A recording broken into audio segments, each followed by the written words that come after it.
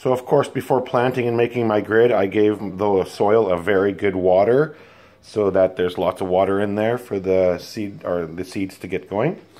I did 4 spots, 1 seed in each, because these are all looking pretty healthy after soaking them for 24 hours, which I recommend you doing with your seed too.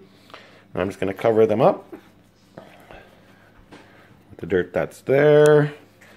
And I have some bamboo trellises that and sticks I've put in there that as the peas grow, they can grab onto and grow up with and help keep them stronger, especially in wind, because these are probably going to stay outside.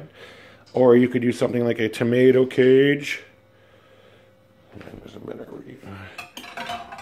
Anything that can go into the soil solidly and stay still as they grow up on